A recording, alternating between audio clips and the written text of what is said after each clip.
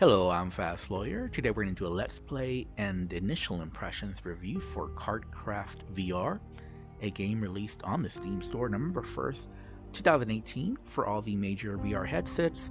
Now, it did have a full release recently, 1.0 release, February 16th, 2022. This game normally retails for $40. It's currently on a 20% off sale, and I actually bought this back in 2019 for $9 on Steam. Yes, I got a great deal. If you can find it at that price, I highly recommend this because it's a lot of fun at that price. Good luck on that, though. Now, this game does not support motion controllers, so it's either gamepad, keyboard and mouse, or steering wheel. Now, if you have a steering wheel, I'd highly recommend going to the Steam community forums and seeing if yours is supported. I believe for many of them, you have to manually configure it yourself. I'm using an Xbox One gamepad, and that worked out of the box, no issues. Now, there's not many VR, unfortunately, there's not many VR settings here. There's VR gaze input, VR world scale, and VR audio mode. That's it. Now, there are some graphical settings. As you can see, I have everything set to max. I did lower motion blur. It's by default at 10%. I lowered it to 0%. And obviously, you can up the resolution scale up from 100. I have it at 100 on my RTX 3080. By the way, this is on the Unreal Engine. But I have my resolution scale at 100 because I did notice a frame rate drop or two. So I'm keeping it at 100. Obviously, you can pump that up if you want better graphics, but I'd rather have a steady 90 frames per second. And for the most part, it does have steady 90 frames per second when I'm racing. However, here in the menu, I noticed it goes to 60 frames per second. So keep that in mind. As far as game, you can turn assist on or off. A lot of common stuff, HUD on or off. As you can see, my assist there, I have the racing line off, but I have clutch on, auto shift off, auto downshift on. So yes, I'm using those assists. Otherwise, I'd be having a lot more difficulty. Again, this is an initial impressions, not a full review. And actually, what I do want to do, now that I'm here, let's change it to Imperial and Fahrenheit. Hey, I'm in the USA. Sorry, guys. There is multiplayer, and let me show the online multiplayer here. Now, the online multiplayer is basically, as the way I understand it, this is like racing against Ghost, and it happens like every 15 minutes, and these are for timed practice. So it's not true or real multiplayer. But that's my understanding. I don't know if the devs are ever going to change that, but from my understanding right now, you can do multiplayer. It is fun. I did play multiplayer, and I did find it to be fun. But apparently you're racing against Ghost, and it's every 15 minutes. It's only for the practice laps, but it's great, especially if you're new to the game. Basically learn the tracks. But what we're going to do, though, is we're going to race. We're going to do the Atlanta. Now, there's several maps here, as you can see. So, lots of different maps. We're going to do the Atlanta Motorsports Park. And there's also lots of different karts. There's 5. The KA100, X30, KZ2, the KartKraft, and the Monster Kart. Now, the Monster Kart and the KartKraft are pretty difficult, so I don't recommend them as a beginner. I'm going to stick to KA100, Overcast, yes, 3 drivers, 3 lap limit, AI difficulty medium, and let's go ahead and start the event. So we're going to start. Now, for some reason, they have you like buying all these karts and stuff, but it seems like you always have the same amount of money, so I'm not sure that mechanic is I'm not sure why that's in the game. They should basically just either have you unlock with experience or just have everything unlocked at the beginning. I don't even know why they have you buying stuff, because you seem to have unlimited money, so it doesn't really matter. Now, you do have a rolling start, but it doesn't really matter. You can just have the gas pressed all the way, pedal to the metal from the start, and once the race begins, you'll go full blast. So here we go. Now, the thing I really like about this game is the visuals. These are amazing visuals, in my opinion. These are laser scan tracks, so that's why they look super realistic. Now, I will say this, not all the tracks look great. So, I mean, well, let me explain. Not all the tracks look this great. Okay, this one looks amazing. And some of the other tracks do too, but I noticed some where the background just didn't look all that great. So I have noticed on some of the tracks, the backgrounds are pretty weak. Now, even on this one, Atlanta, I do notice some issues with the background, with the trees. Like I've noticed some pop in, and just some, you know, maybe some artifacts. So just some visual issues in the background. But as far as, you know, the track itself, it looks amazing, very realistic. Again, I'm on an RTX 3080, and this is on the Unreal Engine, and right now it is going at a steady 90 frames per second. And again, this is 100 resolution. I could pump up the resolution scale if I wanted even higher visual fidelity. But I like it. I like the visuals. You know, it almost looks real. Like it looks very good, in my opinion. I can't imagine in the future that this will look even better, where you can't tell the difference between a game and the real world. But this is pretty close to it. That's how good the track looks. In my watch out! No! Whew. Okay. Obviously, like I said, I haven't spent a whole lot of time in the game, about an hour, so I'm still learning the race. So, yeah, I'm gonna finish last place for sure, no doubt about that. I'm not catching up to anybody, but it is fun.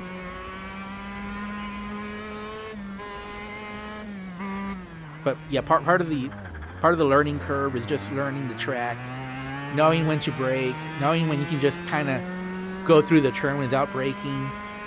Learning some of the track lines that you should be trying to do. Oh no.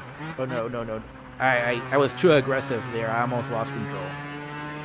I was trying to get the right racing line, but instead I almost lost control. Oh wow, that was pretty bad. That was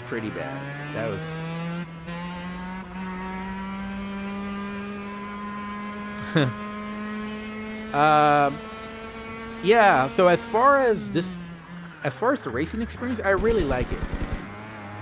We already have a winner. I already lost. Okay. Well, let's see how well I can do. I'm gonna finish pretty way behind, like maybe 30 seconds behind, pretty far behind. But at least I didn't crash or roll over or anything like that. We might try multiplayer next. At least I can show you.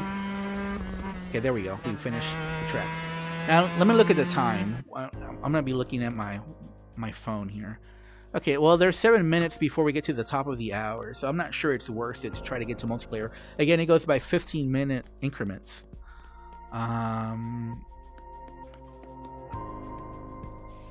Now, you can't watch replay in VR. So let's go to... Well, actually, you know, let me talk about the game. And then we could be waiting online, I guess. So like I said, you can do practice, race, time trials, or online. Let's do online. And I don't think it matters. Actually, you know what?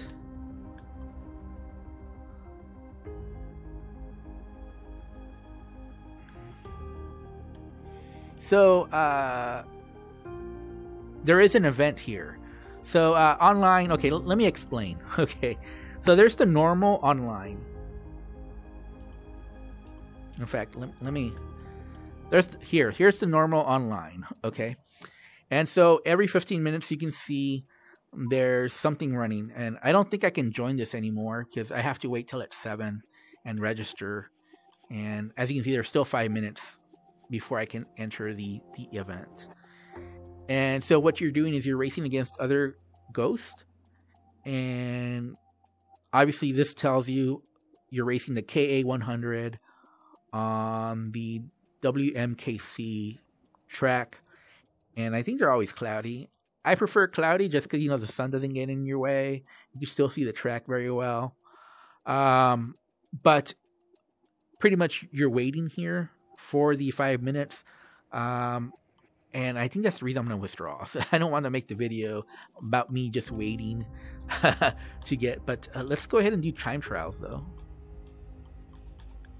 Okay, time trial. And I believe there was an event for one of these. I don't know which one it was.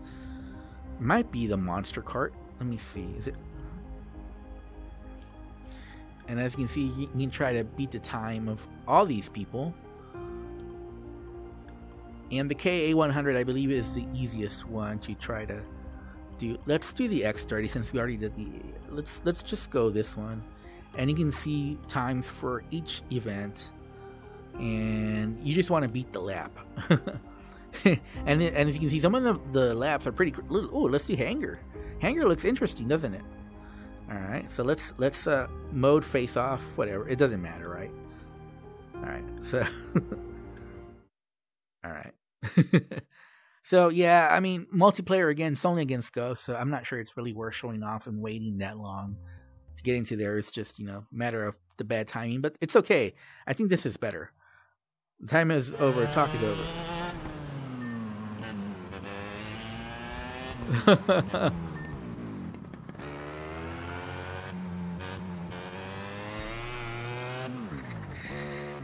Oh no. I already messed up.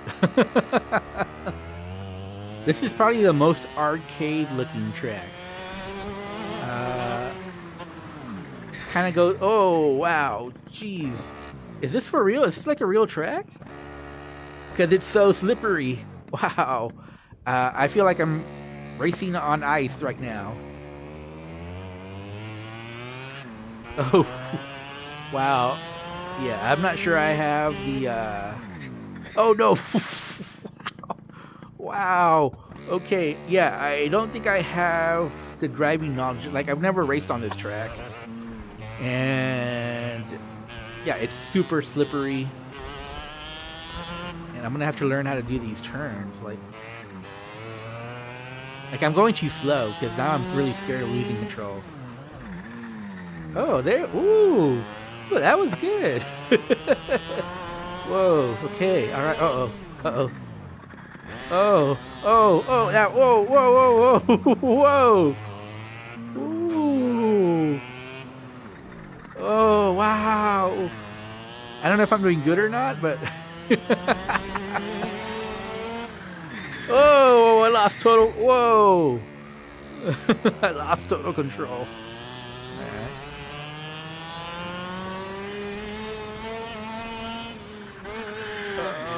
Come on, buddy. Woo!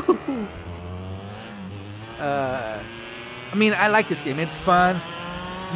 The graphics are just amazing. That's really the thing that blows my mind. Is just how realistic this looks. Now, this is probably the least realistic looking one, just because it's it's a hangar.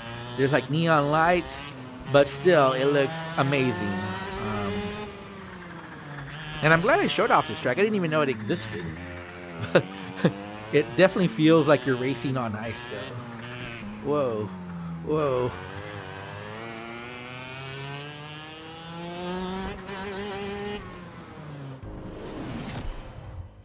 All right.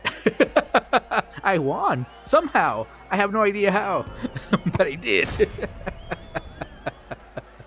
Okay, I think I'll cut it there. It's just KartKraft VR. Now, I paid $9 for this, so I'm super happy with my purchase. But obviously, the normal price is $40. It's currently on a 20% off sale. Honestly, it's fun, but definitely you have to be like a fan of karting. If you're not, you may not enjoy this because it is a little bit on the technical side, but also it's not as technical as some of the. Hold on, let me get out of here. It's not as technical as some of the other VR racers, like Assetto Corsa. It's not that technical. So it has a learning curve, but once you learn it, it does get better, and you just want to shave off seconds off that lap time. That's really what you're going for here. Like I said, there are several tracks. There's several karts, but like I said, one of them I couldn't see very well in VR. Let me just. Wait, did it choose Monster Kart? Okay, let's just show that. Let's show this really quickly. And no, that's not. Oh, oh wait. No, we picked the wrong one. It wasn't Monster. It wasn't Monster Kart. It was KartKraft. Sorry. Okay. There we. Yeah, that's the one. Okay. Sorry. So I just wanted to show what I meant by this one was difficult to see in VR. I noticed like it's a little green. I'm not even sure how to describe it. There was like a little green bar right in front of your viewing angle, which I think is a graphical glitch. But yeah, I mean, look at these visuals. I mean, my God, this looks amazing. But yeah, I won't be able to. Nope, I won't be. Nope, I'm not. Yeah, I knew I wasn't going to be able to control the cart. It is difficult to see in VR. Obviously, you got a very small. Now, I don't know if can you guys see that on the desktop view. I'm seeing like these green bars or dots in front of me. So it's definitely a graphical glitch. Oh.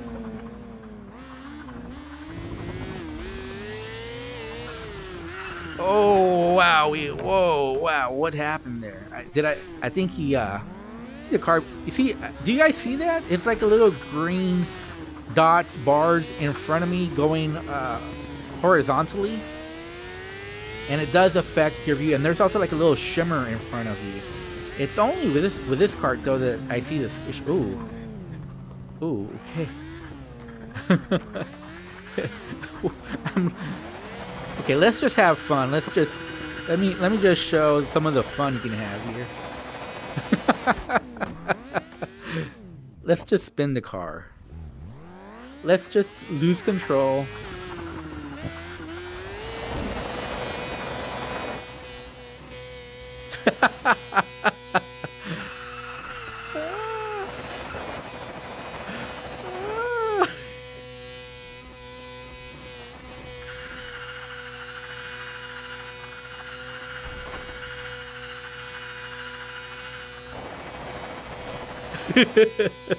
Well, anyways, this is KartKraft VR. Yeah, it's a lot of fun to do little donuts and lose control and flip over if you can handle it. There's also a little drone there, by the way. I don't think that works in VR, but it does work in non-VR. Like I said, I had fun. This is just an initial impressions review. I will say this is the most fun kart racer I played in VR. I did play some on Project Cars. There's a kart racing mode there, and I would say this is definitely a lot more fun. Now there is another kart racer in VR. I think it's called like Pro Kart Racing. I haven't played that one yet, but yeah, I had fun. The tracks are just amazing. The visuals are amazing. I wish there was more to multiplayer. That's probably my biggest complaint. Is the multiplayer is just like that, those time trials. Or racing against Ghost in the practice track. So there definitely needs to be more there to give this long-lasting appeal. There is customization. I didn't go through that because, quite frankly, I'm not an expert on that. And like I said, I just been playing this for a little bit over an hour, but I had a ton of fun. I like this racing game. I just wish that there was more to the multiplayer to really give this game, just that long-lasting appeal. But even even for the single player, it'd be fun if there was like a career mode. So it's just some of the modes are lacking. Like you saw, the single player was just basically racing tracks against AI. You can choose a difficulty, but there's not a career mode. So yeah, it doesn't feel like a full-fledged racing title for that reason.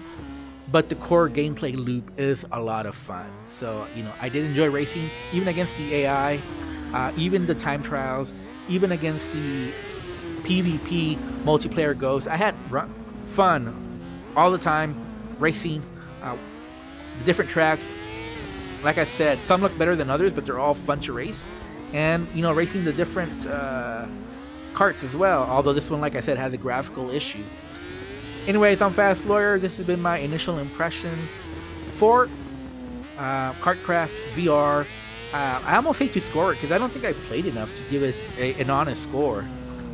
Just notice that it does have some of the missing modes and whatnot. So I do recommend it, but I'm not going to score it because, like I said, I don't think I've played this game enough to give it a score that I could defend later on.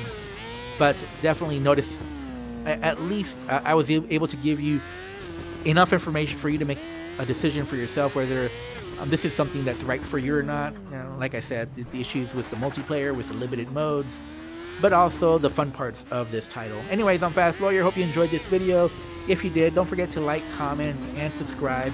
And as always, have a wonderful day. Goodbye.